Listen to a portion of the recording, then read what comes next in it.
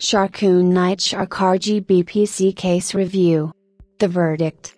What's hot? Decent support for cooling solutions. The case is decent for those who like RGB with the controller included that's already mounted. The use of tempered glass is really good as well. What's not? Lack of cable management channels, difficult placement of the CPU power cutout. So after all that, I can happily recommend the Sharkoon Nightshark as a smart looking case for those on a relatively tighter budget. It comes with a RGB controller, tempered glass and 3 RGB fans included too. This case is currently retailing for $89.99 over at CCL Computers at time of writing, and for the features included it's a pretty competitive price. I enjoyed building in the case, but as I have mentioned, the lack of management channels and the placement of the cutout for the CPU power cables made part of the process a bit finicky and difficult, but this wasn't enough to put me off. MSI Trident X, i7-9700K and RTX 2080, System Review. MSI's Trident line of PCs has been around for some time now, and it is known for cramming the latest hardware into very small packages. That is exactly what we get with the Trident X we are reviewing today, as it uses both the Intel i7-9700K and NVIDIA RTX 2080, in a case that has a total volume of just over 10 liters. For $2,699, what compromises, if any, have been made, and is it worth buying? Considering the fast hardware used inside this diminutive chassis, it is very impressive that the Trident X stays as cool and quiet as it does. If you stick this under your desk when gaming, you will hardly be able to hear the fans spin. Coming from the Aegis 3, which proved a bit whiny, the Trident X is overall very easy on the ears, which is again impressive considering the small nature of the machine. For me, this machine ticks all the boxes. It is good looking, very compact, fast, while it also runs cool and quiet. If I were to nitpick, yes, it is a strange decision to have the tempered glass panel mounted to the right-hand side of the case, while I would have also preferred the RAM to have some kind of heat spreader instead of the plain green PCB DIMMs used here, though that is very minor as the RAM is all but obscured by the CPU cooler. The biggest drawback, however, is the pricing. At $2,699, the Trident X is not ridiculously overpriced, but according to my calculations it is around $700 more expensive than building a similar system yourself. We can usually expect a premium of maybe $300 to be added to a pre-built system, considering it is built, shipped and covered by warranty for you. I also appreciate you are paying for the smaller form factor with the Trident X, but even so, a markup of $700 is a bit steep. That being said, the MSI Trident X is still a mighty fine machine. Like I said, it ticks all the boxes for me. If you are looking for a compact and all-round impressive system, this will do you very nicely. You will just have to accept the fact that you are paying a fair bit more than the total cost of the components. Pros: very compact. Fast hardware inside. Thermal performance is not a problem despite the small size of the machine. Very quiet for a gaming PC. Off-the-shelf hardware, so no difficulty to upgrade down the line. Cons: tempered glass panel on the right-hand side of the machine seems odd. Plain green PCB memory. A fair bit more expensive than the total cost of all the components. AMD Radeon RX 590 Roundup, PowerColor, Sapphire and XFX. The Radeon RX 590 is the latest and greatest mainstream graphics card from AMD and is targeted to 1080p gamers that want to play every game on the market today at respectable frame rates for under $300. You also get 3 PC games for free when you purchase the RX 590, Devil May Cry 5, The Division 2, and Resident Evil 2, to help sweeten the deal. In our launch day review we looked at the XFX Radeon RX 590 Fatboy and have since gotten in the PowerColor Red Devil AX RX 590 as well as the Sapphire Nitro Plus Radeon RX 590 Special Edition. After spending a couple weeks using the AMD Radeon RX 590 on our gaming test platform, we are happy to report that all did really well at 1080p and 1440p gaming.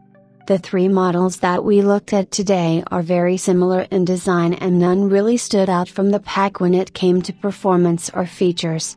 None had any glaring defects and the performance between the cards was insurmountable to tell during gaming.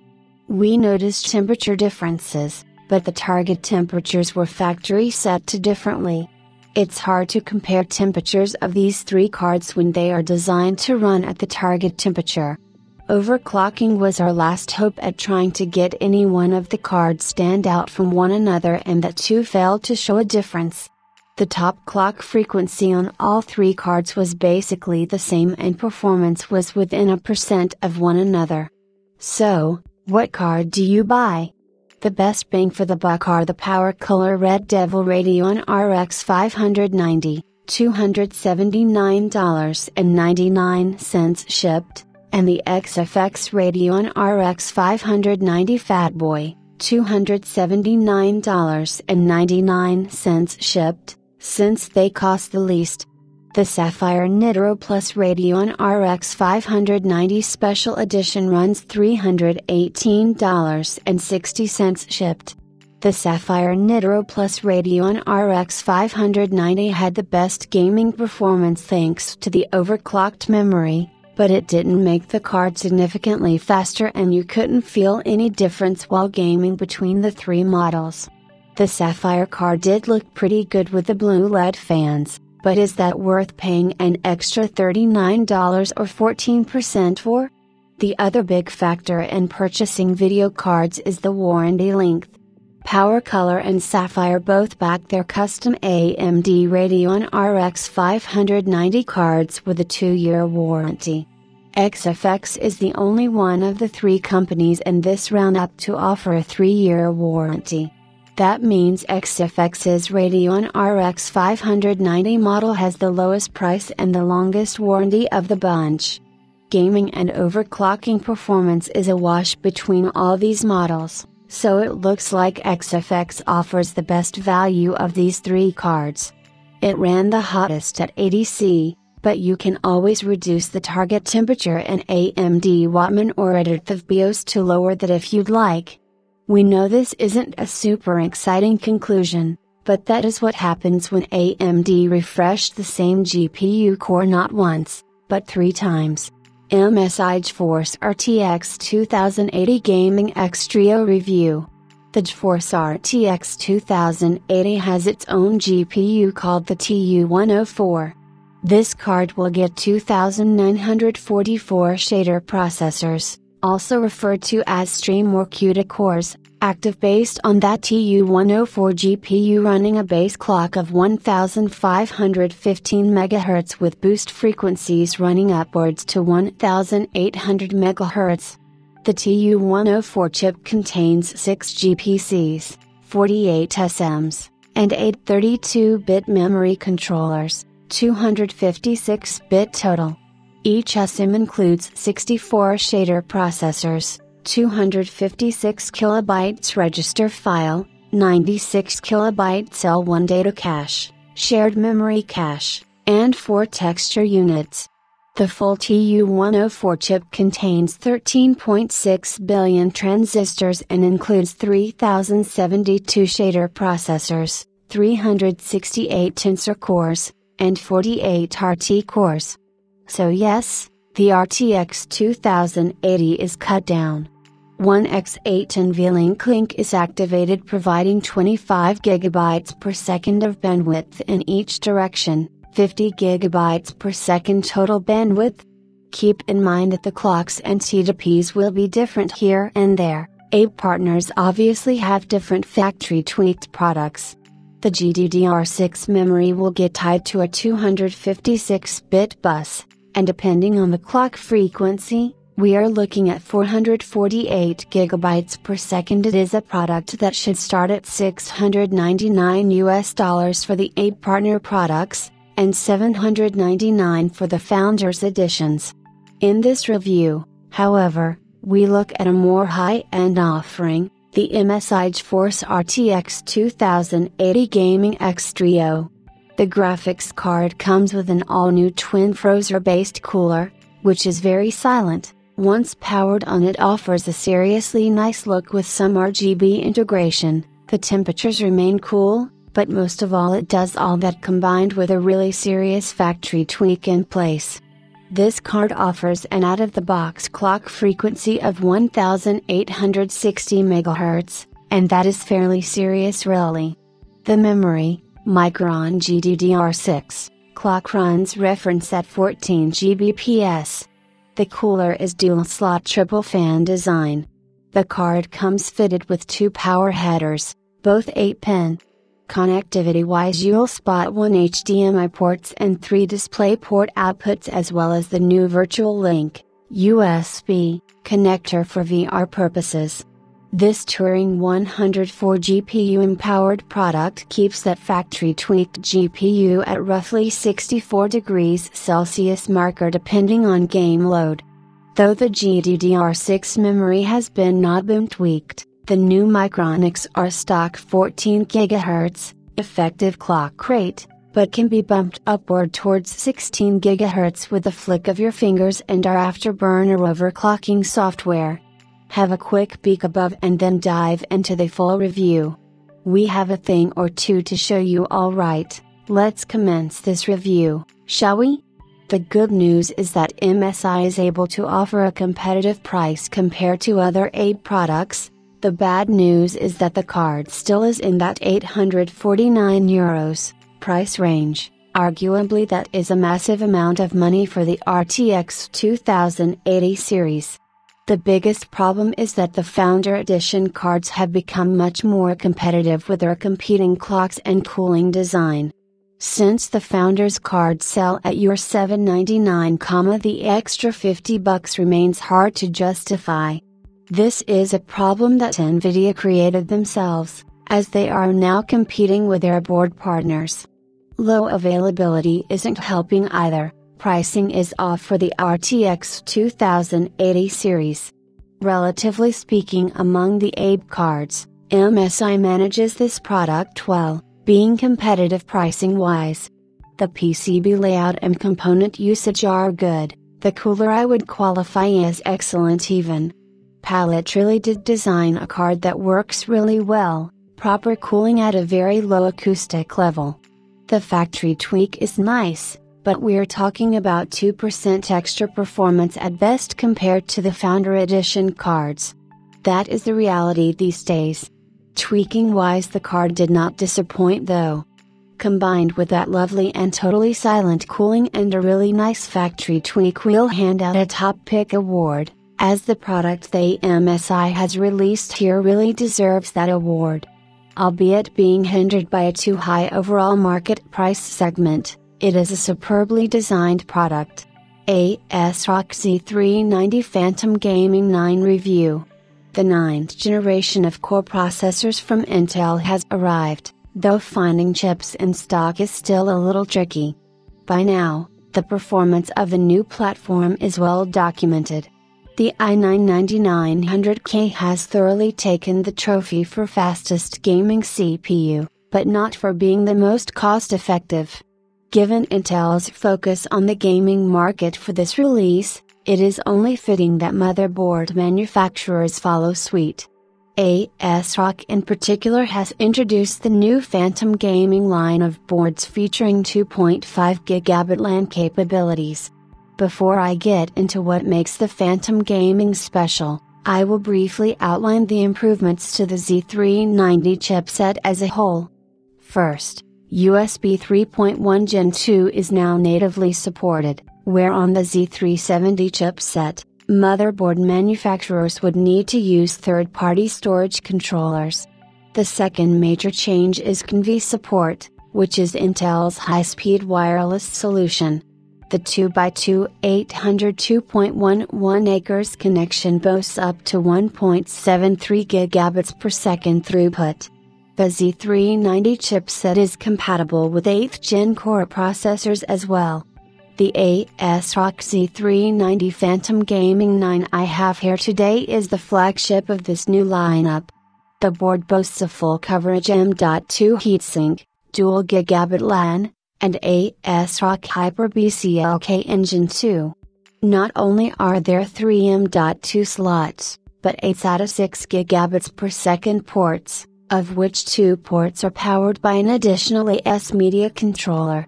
The feature ASRock is most excited to present, and rightfully so, is the new Phantom Gaming 2.5 gigabits per second LAN. The new hardware ups throughput potential by a theoretical factor of 2.5 over Intel gigabit offerings, and the software utility will let gamers prioritize gaming traffic for better latency as well.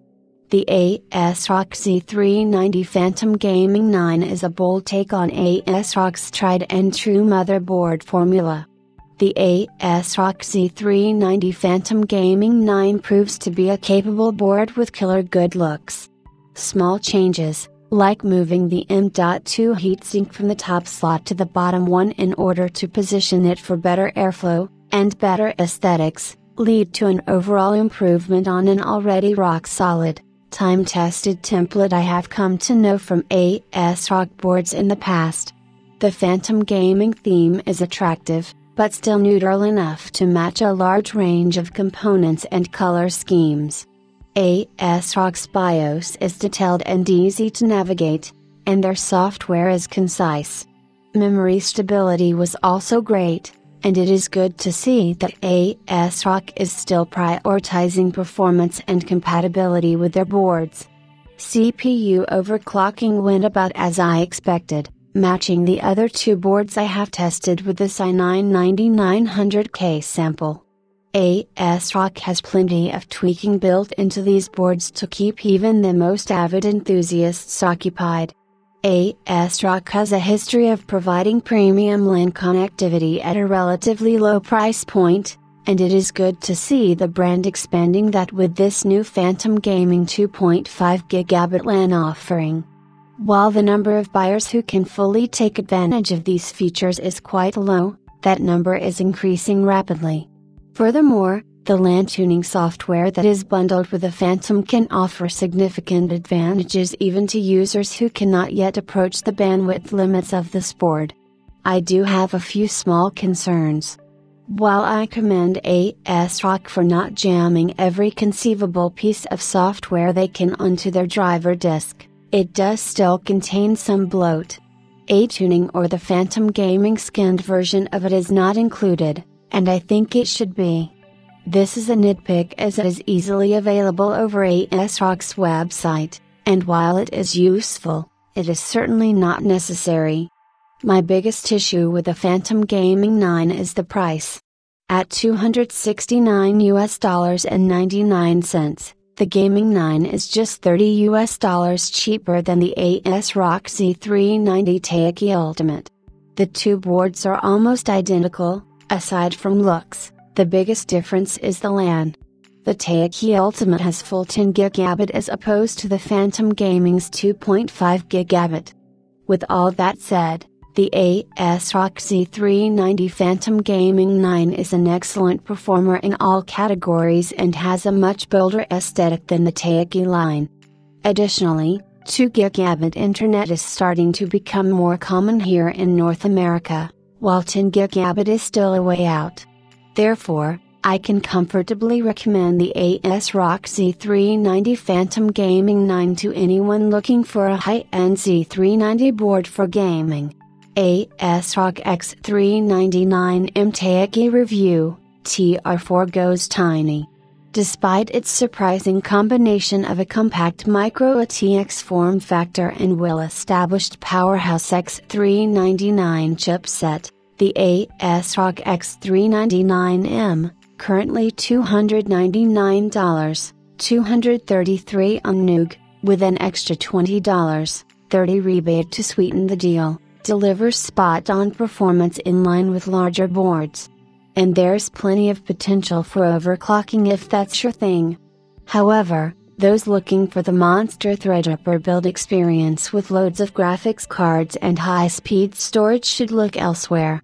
The ASRock X399M Taichi performs just as well as its larger ASRock sibling boards, and sacrifices connectivity, expandability, and some aesthetics to cram X399 into the Micro RTX form factor. Putting aside the purist in me, this board makes sense from a value perspective. If all you're looking for is cores and speed, the added benefit of key, DIMMs, and arguably storage is well worth the exclusion and cheaper price tag. At MSRP, this board squeaks by the larger Taichi by only $10, which is insignificant given the price of the rest of the hardware. However, taking sales prices at the time of this publication, a savings of $20 could be the difference in a cooler selection, additional NVM capacity, or even bumping up GPU tiers. Given our analysis of all the X399 boards from ASRock, the shared VREG cooling solution almost makes it essential to get a monoblock for extreme overclocking or prolonged high-load use cases, so that $20 savings might be helpfully spent toward a custom cooling loop. We put this tiny Taichi board through more than our usual spate of tests. And while a compact Max Threadripper solution originally didn't hold a whole lot of interest, the X399M Taichi opened our eyes to the possibilities of building a compact powerhouse PC. ASRock delivers full-sized performance in a smaller package at a price that is more palatable for a builder looking to dive into the head scene. ASUS ZenBook 13UX331 An Ultrabook Review. ASUS has been a serious contender for the best ultraportable that isn't made by Apple for some years now. Its ZenBook range has regularly impressed with its looks, features, performance and value. The UX331 is the latest 13 inches model in the classic range, which means it doesn't flip into tablet mode or incorporate a touchscreen. Yet, despite weighing just 1.12 kilograms, it still comes with discrete graphics.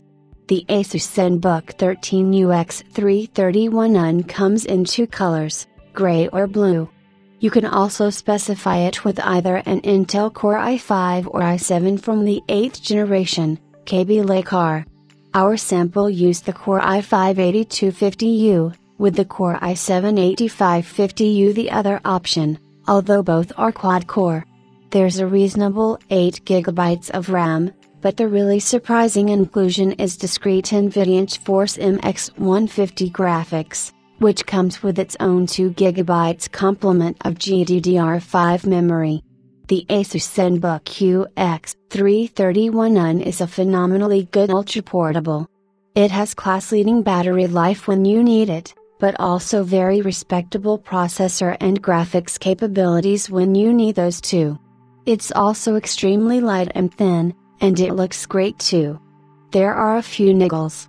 The trackpad, as always, could do with being a centimeter to the left to minimize stray pointer movement, and the keyboard takes a little getting used to if you're a fast touch typist. It would also have been useful to have a full-sized SDXC memory card reader. But when you consider the total package, these are very far from being deal breakers. The screen is also bright, clear, and not as badly affected by bright conditions as some. Best or all, you can pick the ZenBook 13UX331 up for $999. If you're after super light notebook that can last all day on battery, then do some serious processing work and gaming when you get back home to the AC power. This ZenBook comes highly recommended. Pros: excellent battery life. Great graphics performance for an ultraportable. Great multi-threaded CPU performance for an ultraportable. Thin and light. Good looking, fingerprints aside, crisp IPS display. Decent array of ports for the size, including full-sized HDMI. Harman Kardon speakers a cut above the average for thin and light format. Cons: micro SD memory cards only. SATA 3 SSD, not NV. Trackpad prone to accidental pointer movement when touch typing. Keyboard needs getting used to. Chassis lid finish attracts fingerprints. HP Spectre Folio 13 review, leather-clad convertible. Let's get right to the obvious. The HP Spectre Folio 13 is covered in leather. Like a football, a handbag, or the interior of a car. It's a bold expression of the convertible laptop as not just a tool, but a fashion statement. The Folio, $1,299.99, $1,499 to start, $1,758.98 as tested, is also priced like a premium fashion statement. And while its LTE capability lets it connect to the internet from almost anywhere, the Y series processor isn't great for sustained performance. Love it or hate it, HP is doing something new and interesting with its use of leather as a primary material on the Spectre Folio 13.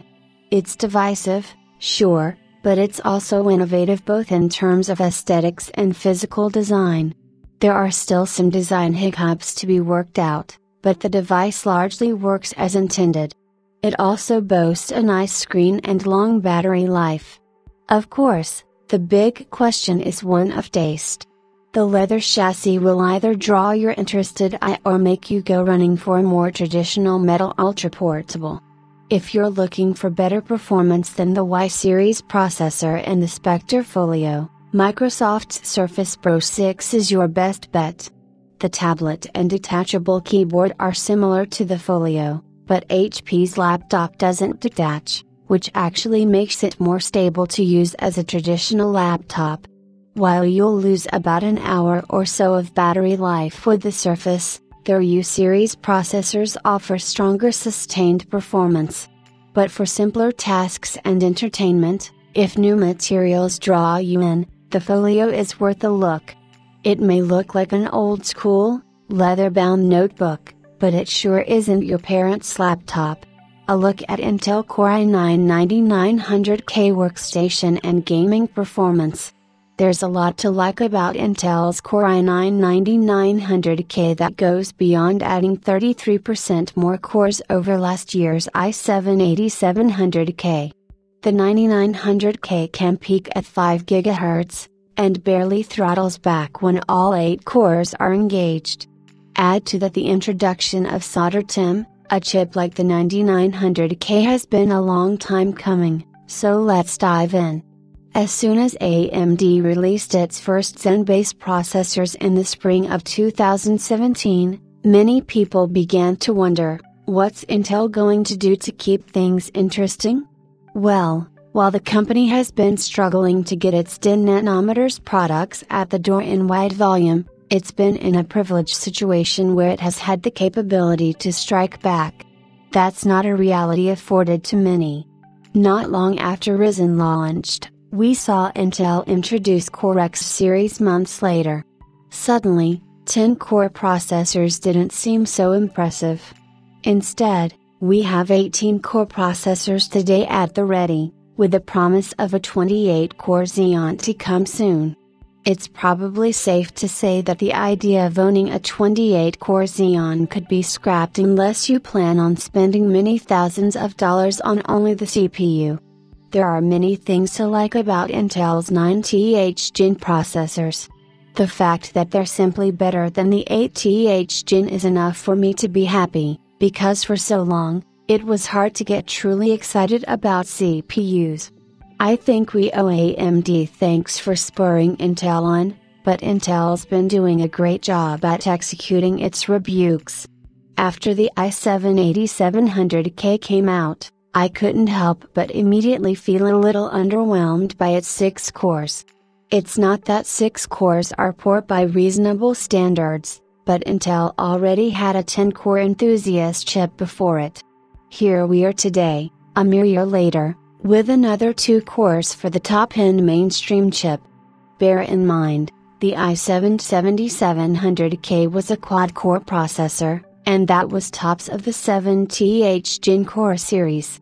And not to mention the more than 10 years worth of generations before it, 2009's Core i7-975 was also quad-core, while the first from Intel was 2007's Core 2 Quad Q6600, a chip that cost $851 at its release. While I felt 6-core was a bit lacking with the 8700K, I feel like 8 cores with the 9900K is a definite sweet spot.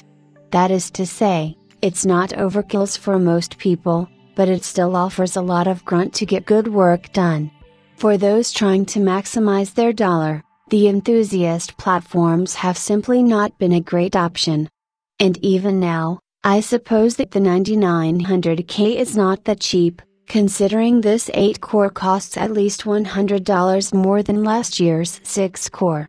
Intel is clearly charging a premium for its 9900K, but it's a premium product. It'd be a little insulting if the 9900K was the only 8-core of the 9th gen, but it isn't.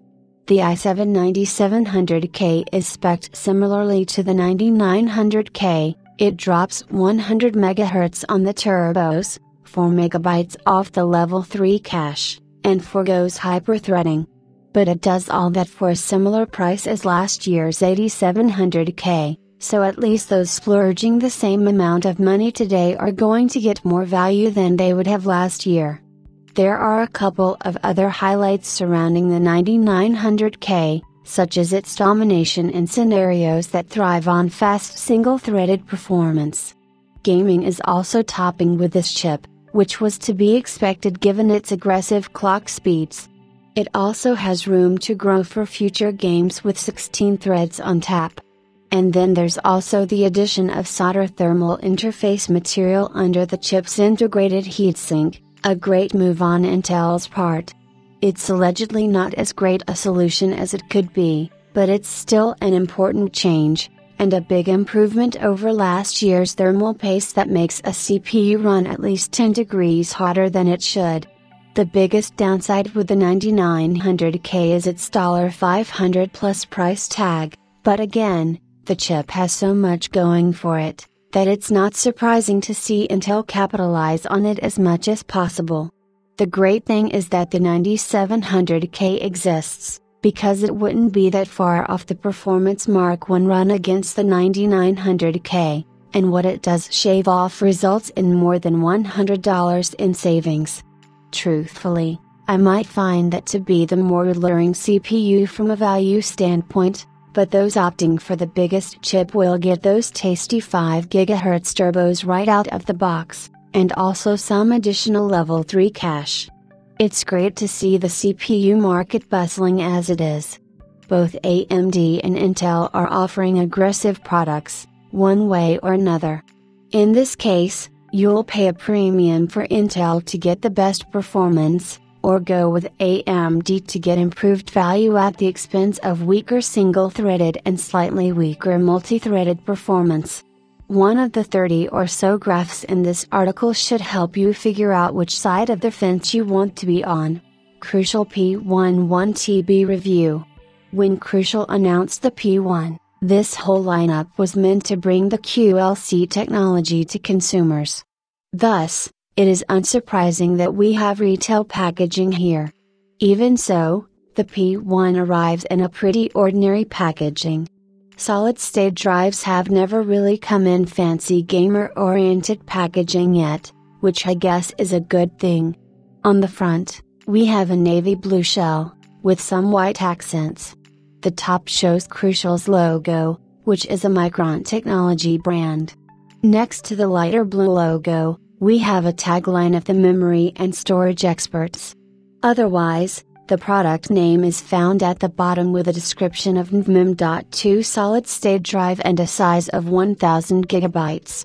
There is a bit of inconsistency, as the product itself is called the 1TB version, but the model number and the box show 1000 GB. Of course, they are not exactly the same, but for the review we will be referring to it as the 1TB. If I were to answer the question at the beginning, I have to say the crucial P11TB is a jack of all trades SSD, combining a performance that is respective of its price, but this is not a bad thing in this case. From the start of our benchmarks, you would think this can be a competent performer, especially with some of the numbers the P1 produced.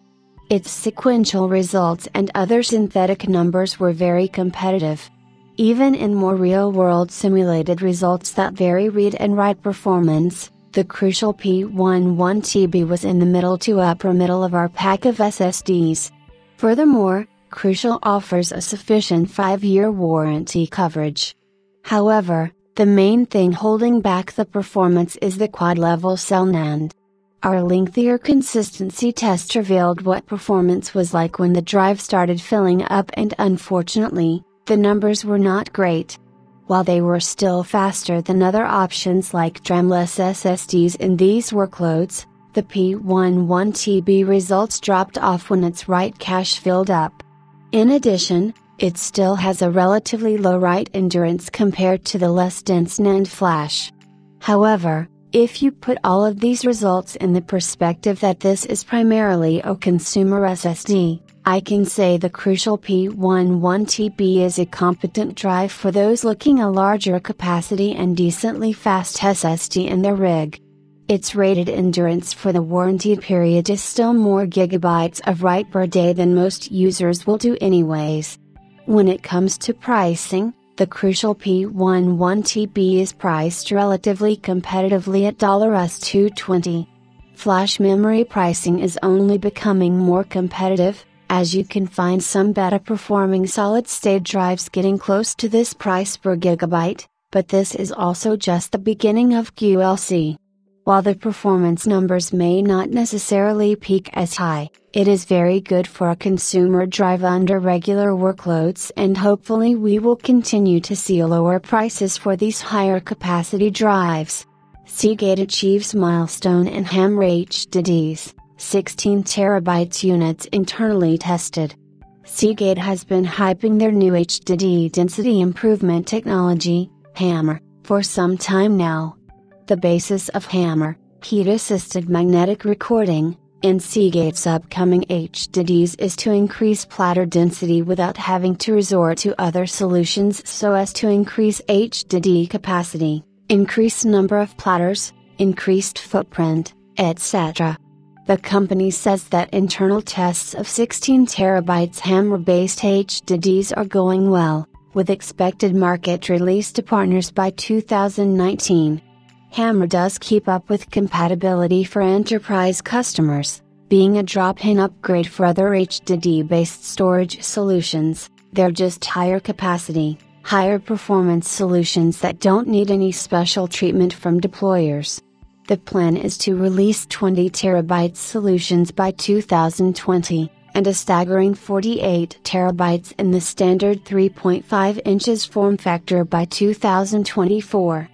Seagate further states that HAMR-based drives far exceed industry-required reliability parameters, so the company is bullish on the attention its technology will garner once available to customers in general.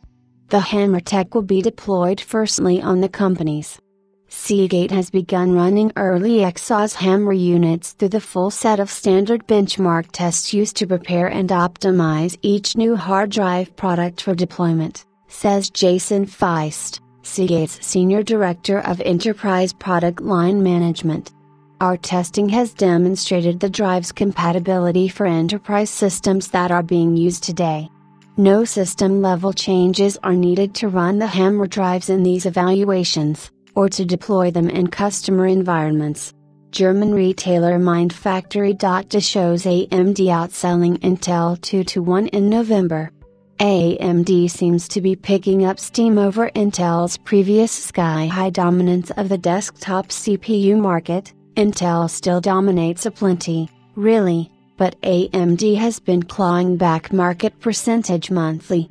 The latest figures from the German retailer show shoppers taking advantage of AMD's newfound competitiveness in the CPU space, with increasing sales momentum starting on June 2018 up to a staggering 69% total AMD units sold against Intel's 31% during the month of November. All in all, this equates to around 16,000 CPUs sold by AMD just last month, and represents an almost twofold increase in total number of AMD processors moved by the retailer. Intel's ASP may be much higher than AMD's right now, which helps the company close the gap in earnings to a mere 12% difference, but the latter is likely betting on the greater perceived longevity of its AM4 platform to bring more consumers to their side of the field via a market penetration strategy. It's all about rebuilding the competitiveness image at this time, while racking in a steady profit from AMD's smart choices in processor design. A national European market does not a global one makes, of course, and while it may be a little over the edge to extrapolate this to the entire market, one thing is for sure, AMD is gaining market share. DICE prepares Battlefield v RTX, DXR performance patch, up to 50% FPS gains. EIZO and NVIDIA earned a lot of bad press last month, when performance numbers for Battlefield v with DirectX ray tracing, DXR, were finally out.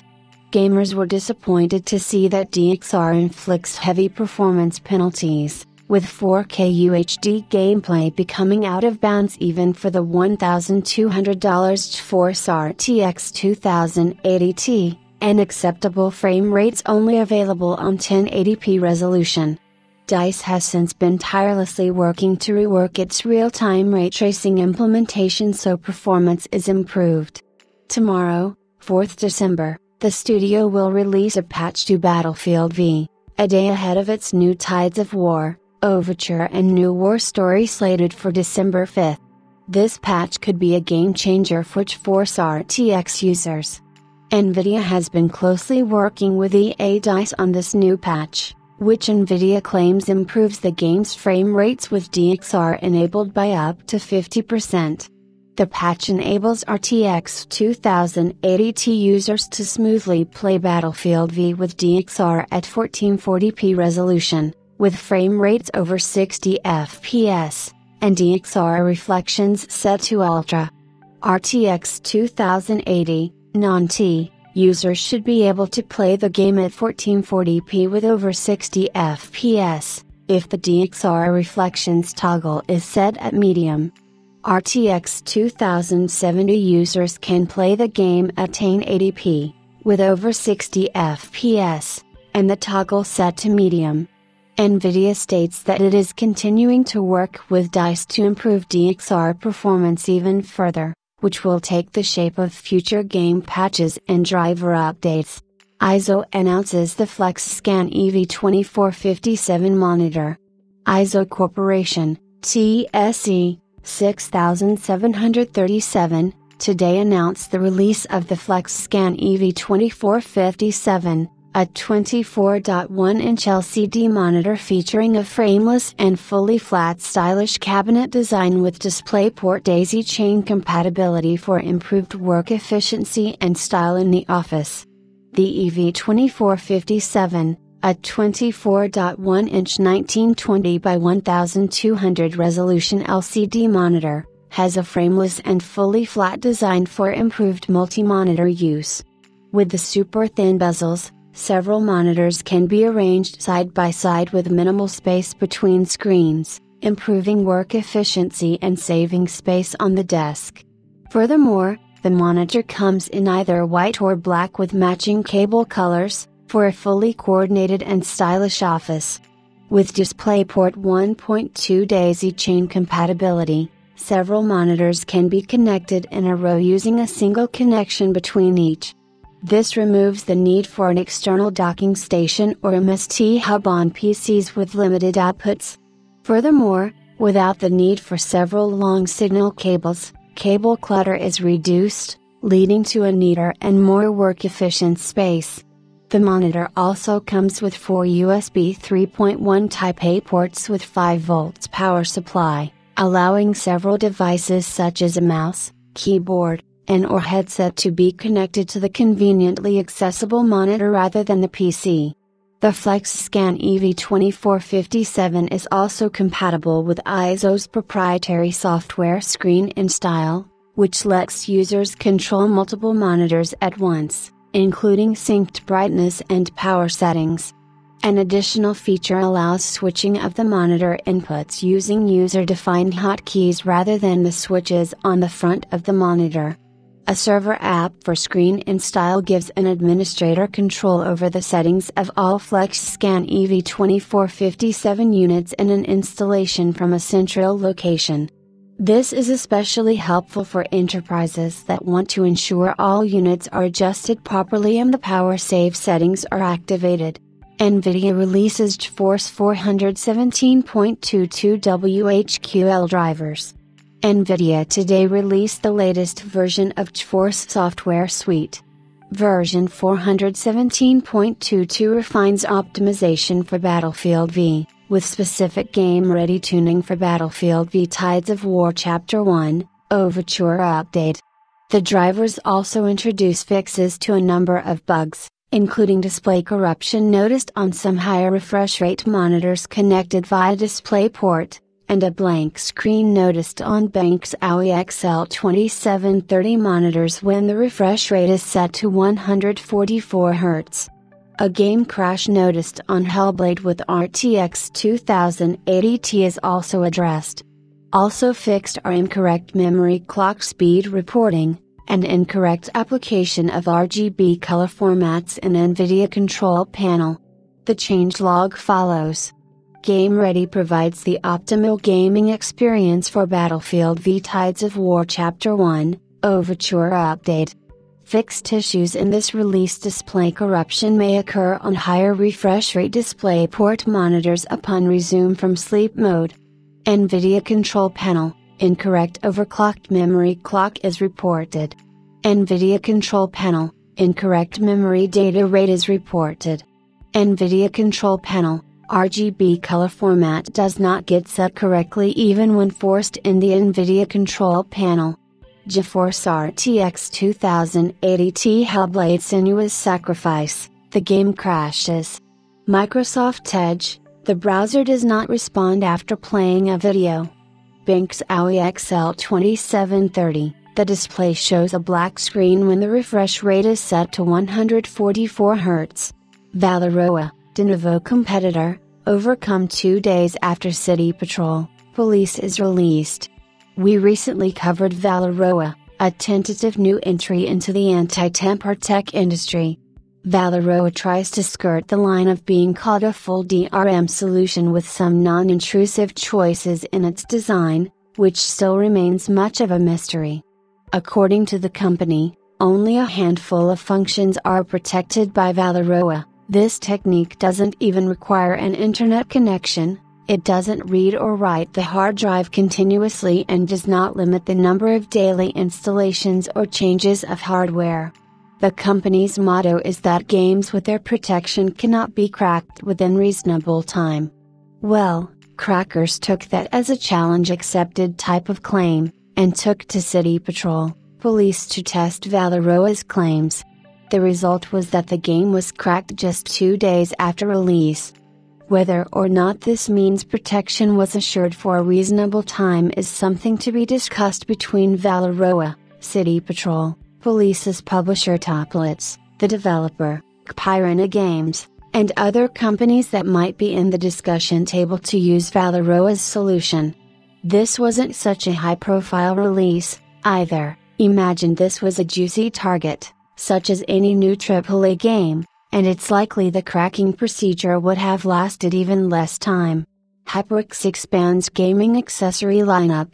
HyperX, the gaming division of Kingston Technology Company, Incorporated, today announced HyperX ChargePlay Quad Joy-Con charging station for Nintendo Switch and HyperX ChargePlay Duo controller charging station for PS4. ChargePlay Quad charges up to 4 Joy-Con controllers simultaneously and conveniently connects directly to the Nintendo Switch dock with a 2-meter USB charging cable. LED light indicators enable gamers to easily monitor charge status for each individual Joy-Con controller. HyperX's first charging station for console, ChargePlay Duo, charges up to 2 DualShock 4 wireless controllers in 2 hours or less and includes a through-level indicator to monitor charging status. The ChargePlay Duo quickly clicks into the dock without the hassle of trying to find ports, plug-in cables, or additional dongles to connect. HyperX continues to expand and support console gamers with the new ChargePlay charging stations, said Andrew Ewing, Senior Manager Console Business, HyperX.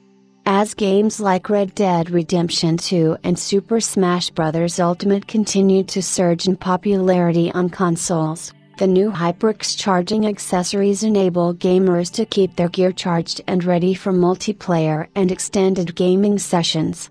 ChargePlay Quad and ChargePlay Duo are released just as the holiday gaming season peaks with new and highly anticipated titles like Super Smash Bros. Ultimate, Red Dead Redemption 2, Call of Duty Black Ops 4, and Pokémon Let's Go.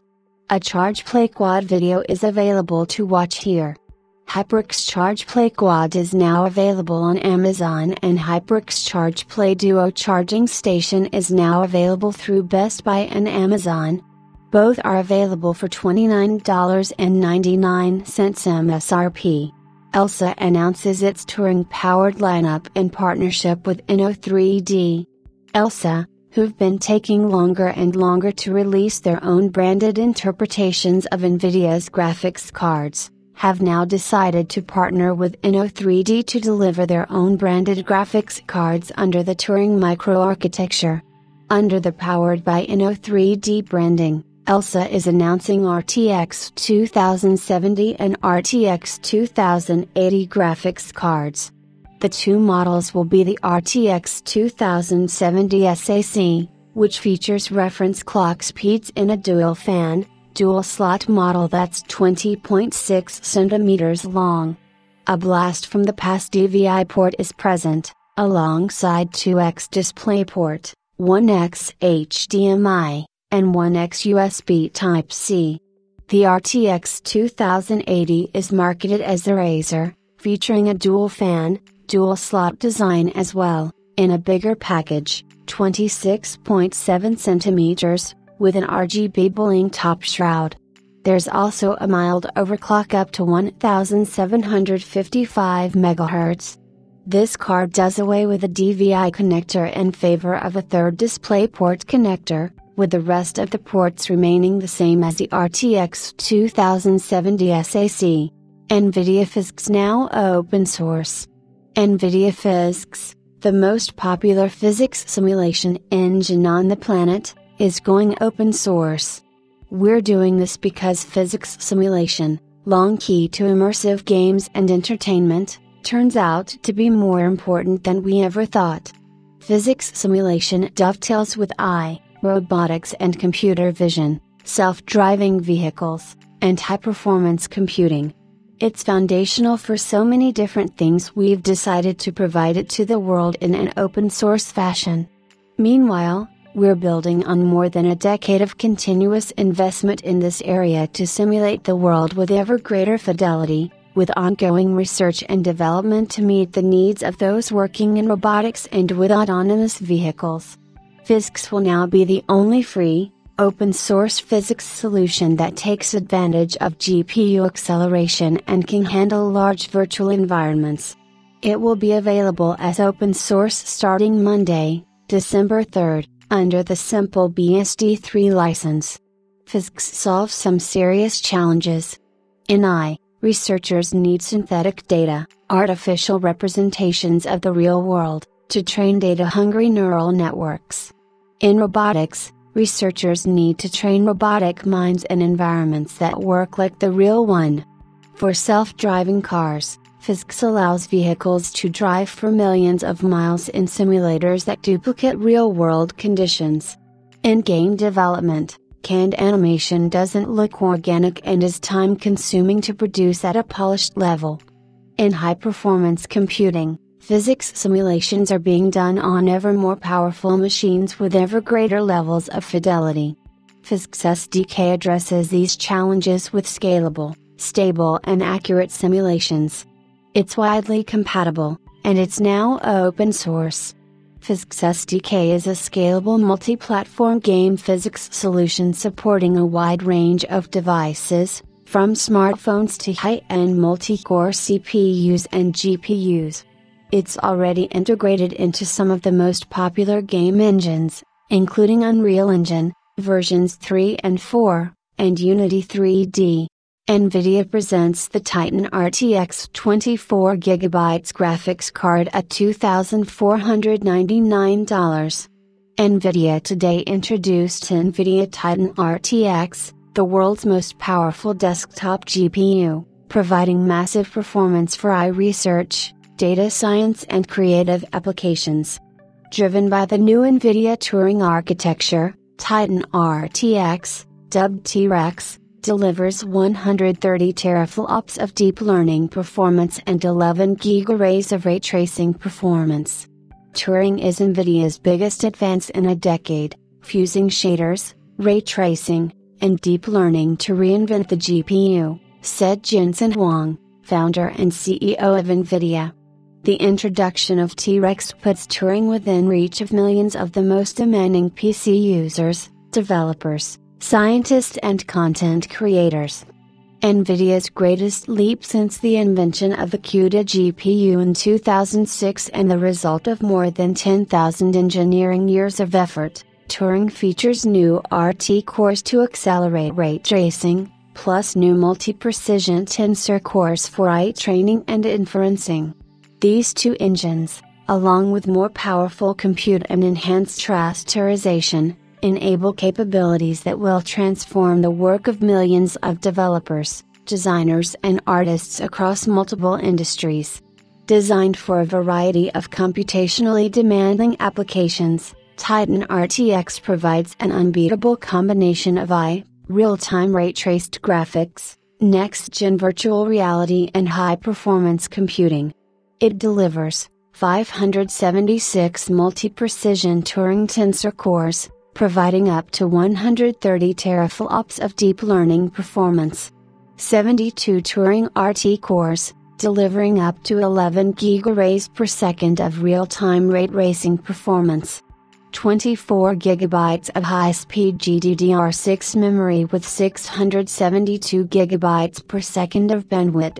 2x the memory of previous generation Titan GPUs, to fit larger models and datasets. 100 GB per second NVIDIA NVLink can pair two Titan RTX GPUs to scale memory and compute. Incredible performance and memory bandwidth for real-time 8K video editing. Virtual Link Port provides the performance and connectivity required by next-gen VR headsets. Built for researchers and deep learning developers, Titan RTX transforms the PC into a supercomputer for researchers and developers. Titan RTX provides multi-precision Turing tensor cores for breakthrough performance from FP32, FP16, INT8 and INT4, allowing faster training and inference of neural networks. It offers twice the memory capacity of previous generation Titan GPUs, along with NVLink to allow researchers to experiment with larger neural networks and datasets. A powerful tool for data scientists, Titan RTX accelerates data analytics with Rapids. Rapids open source libraries integrate seamlessly with the world's most popular data science workflows to speed up machine learning. Titan RTX brings the power of real-time ray tracing and AI to creative applications, so 5 million PC-based creators can iterate faster. It also delivers the computational horsepower and memory bandwidth needed for real-time 8K video editing. AMD readies Radeon Adrenalin 2019 edition, you can talk to your graphics card. AMD is preparing Radeon software Adrenalin 2019 edition, keeping up with the tradition of big year-end software launch that are high on new features. Video cards got a whiff of 3 of its key features. One of them is voice control. You will soon be able to talk to your graphics card through voice commands picked up from your microphone. Rolling out initially in English and Chinese, you will soon be able to control a lot of things while still in-game and not having to take your hands off your keyboard, mouse. These include taking screenshots, telling the driver to record or stream your gameplay using Relive, adjust display settings such as brightness, contrast, and gamma, etc. It should also take commands to change resolution, rotate displays, move workspaces between multiple displays, etc. Enthusiasts can rejoice as Wattman could get an expanded feature set, including one-click overclocking, similar to NVIDIA's Turing Awk scanner. This one-click awk feature cranks up not just your GPU's clock speeds, but also video memory. The drivers also support fully automated undervolting, which should make several current generation Radeon graphics cards more energy efficient. Lastly, AMD seems to be compensating for NVIDIA's Virtual Link implementation by introducing a more advanced interface, direct streaming to VR headsets. Think Steam Link for VR headsets. Intel Glacier Falls platform likely gets a Computex unveil, also B365 chipset. Intel's 9th generation rebranding of its Skylake X refresh head processors could have a rather short lifespan in the company's product stack of just 3 quarters. Intel is planning to launch its next head platform, codenamed Glacier Falls, which succeeds the current Basin Falls refresh. Glacier Falls could launch around late Q2/early Q3, with unveils slated for Computex 2019, June. These details are a part of a slide leak from an internal presentation from motherboard manufacturer Gigabyte. The slide revealing Glacier Falls also mentions 2 new mainstream desktop platform chipsets, the B365 Express and the H310C Express. There is no information on what sets these apart from the current B360 and H310, respectively. We predict their entry is necessitated by stronger CPU VRAM requirements to support 9th generation Core 6-core and 8-core processor SKUs that are known to pull up to 140 watts of power, unrelated to TDP, which is calculated on the basis of nominal clock speed and not turbo boost.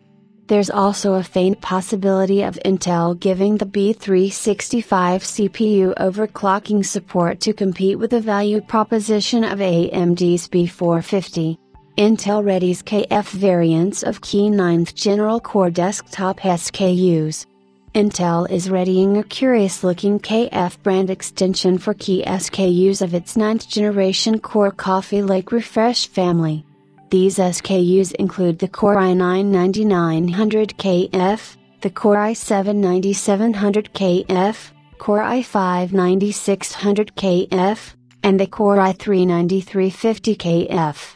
The source revealing slides from a Gigabyte internal presentation mentioning these doesn't explain what KF means, but we've heard rumors on what KF could mean. The K in KF denotes that the processor features an unlocked base clock multiplier. No points for guessing that one. The F, however, could indicate a disabled or physically absent IGBU. This won't be the first time that Intel has launched variants of its mainstream desktop premium SKUs with disabled IGBUs. Intel's reasons for doing so with Coffee Lake Refresh could be many, including harvesting dies with defective IGBU components. Physically absent IGBUs could only make sense from the perspective of increasing yields per wafer, as the dies could be around 15% smaller for the 8-core silicon, and 25% smaller for the 6-core silicon. It doesn't make sense from a purely TDP optimization perspective, because Intel processors are capable of power gating, and not just clock gating, user-disabled IGBUs. AMD 3rd generation Ryzen confirmed for Computex 2019. In a development that could explain why Intel is frantically stitching together 10 cores with the Comet Lake silicon, A slide leaked from a private event hosted by Motherboard Major Gigabyte reveals that AMD's third-generation Ryzen desktop platform could launch as early as Computex 2019, June. The platform will include AMD's first client segment processor based on its Zen 2-inch microarchitecture, codenamed Matisse, and its companion chipset, the AMD X570. Third-generation Ryzen with X570 is expected to be the world's first mainstream desktop platform to feature PCI Express Gen 4.0.